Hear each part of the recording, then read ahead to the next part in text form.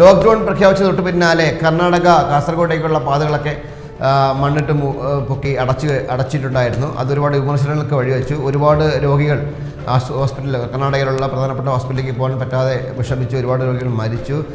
തുടർ ചികിത്സ നിഷേധിക്കപ്പെട്ടു. അങ്ങനെ ഒരുപാട് പ്രശ്നങ്ങളുണ്ടായി. ഇപ്പോഴത്തെ കാസർഗോഡ് കോവിഡിൻ്റെ വ്യാപനം കുറച്ച് കൂടിയതുകൊണ്ട് കാസർഗോഡും കണ്ണൂരുമായിട്ട് തിരിക്കുന്ന അതിര് റോഡുകളെല്ലാം ഇപ്പോൾ പോലീസ് അടച്ചു കഴിഞ്ഞു. പുതിയ വാർത്ത അതാണ്. ആ റോഡുകളൊക്കെ പോലീസ് അടച്ചു.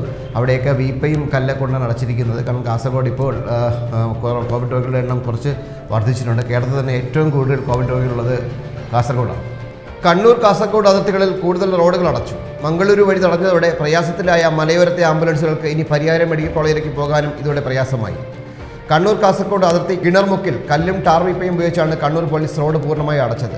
പുളിങ്ങവും പാലാവയിൽ പാലം വഴിയുള്ള ഗതാഗതവും തടഞ്ഞു. ഗതാഗതം ദേശീയപാത കാലിക്കടവ് വഴി മാത്രമേ അനുവദിക്കൂ. കിലോമീറ്ററുകൾ അധികം സഞ്ചരിച്ച് വേണം മലയോരത്തെ രോഗികളെയും കൊണ്ടുള്ള ആംബുലൻസുകൾക്ക് ഇനി പരിയാരം മെഡിക്കൽ കോളേജിലെത്താൻ. പാലാവയിൽ നിന്ന് പുളിങ്ങോം ഭാഗത്തേക്ക് പോകാനുള്ള സൗകര്യവും പുളിങ്ങോം പാലം അടച്ചതോടെ ഇല്ലാതായി. പാലാവയിലെ ജനങ്ങൾ പുളിങ്ങോം PHCയാണ് ആശ്രയിക്കുന്നത്. പാലം അടച്ചതോടെ ഇതുവഴിയുള്ള യാത്ര അസാധ്യമായി. ഇനി ചെറുപുഴ വഴി കറങ്ങി വേണം ഈ പ്രദേശത്തുകാർ ചികിത്സയ്ക്കായി ആശുപത്രിയിലെത്താൻ. പ്രധാനമന്ത്രിയുടെ ആഹ്വാനമനുസരിച്ച് ഇന്നലെ എല്ലാവരും രാത്രി 9 മണിക്ക് ദീപം തെളിയിച്ചു. രാഷ്ട്രീയ കക്ഷി ഭേദമില്ലാതെ എല്ലാവരും ഒരുപോലെയാണ് പ്രധാനമന്ത്രിയുടെ ആഹ്വാനം ഉൾക്കൊണ്ടത്. ആരോഗ്യ പ്രവർത്തകർക്കുള്ള നന്ദി സൂചകമായിട്ടാണ് ഇന്നലെ ദീപം തെളിയിച്ചത്. എന്നാൽ ദീപം തെളിയിക്കുന്നതിന് മുമ്പ് നമ്മുടെ തോമസ് ഐസക് നടത്തിയ ഒരു പ്രസ്താവന ഇപ്പോൾ വിവാദമായിക്കൊണ്ടിരിക്കുകയാണ്.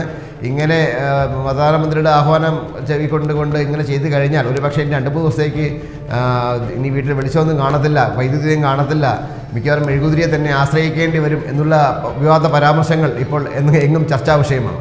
കോവിഡ് സൃഷ്ടിച്ച ഇരുട്ടിനെ വെളിച്ചത്തിൻ്റെ ശക്തി കൊണ്ട് നേരിടാൻ എല്ലാവരും ഞായറാഴ്ച രാത്രി 9 മണിക്ക് 9 മിനിറ്റ് നേരം വീട്ടിലെ ലൈറ്റ് അണച്ച് മെഴുകുതിരിയോ ചിരാതോ ടോർച്ചോ മൊബൈൽ ഫ്ലാഷോ തെളിയിക്കണമെന്ന പ്രധാനമന്ത്രി നരേന്ദ്രമോദിയുടെ ആഹ്വാനത്തെയാണ് തോമസ് ഐസക് വിമർശിച്ചത്. പ്രധാനമന്ത്രിയുടെ ആഹ്വാനം അനുസരിച്ച് ഞായറാഴ്ച ദീപം തെളിയിക്കാം. പക്ഷേ ആ സമയത്ത് 9 മിനിറ്റ് നേരത്തേക്ക് വൈദ്യുതി സമ്പൂർണ്ണമായി ഓഫാക്കിയാൽ പണി കിട്ടുമെന്ന് തോമസ് ഐസക് ഫേസ്ബുക്കിൽ കുറിച്ചു.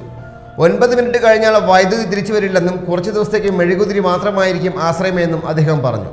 കാള പെട്ടെന്ന് കേൾക്കുമ്പോൾ കയറെടുക്കുന്നവരാണ് മോദിയുടെ അനുയായികൾ എന്ന് രാജ്യം കഴിഞ്ഞ ദിവസം കണ്ടതാണ്. ഇത്തവണയും അത് ആവർത്തിച്ചാൽ നിർണായകമായ ഈ ഘട്ടത്തിൽ രാജ്യം ദിവസങ്ങളോളം ഇരുട്ടിലാകും.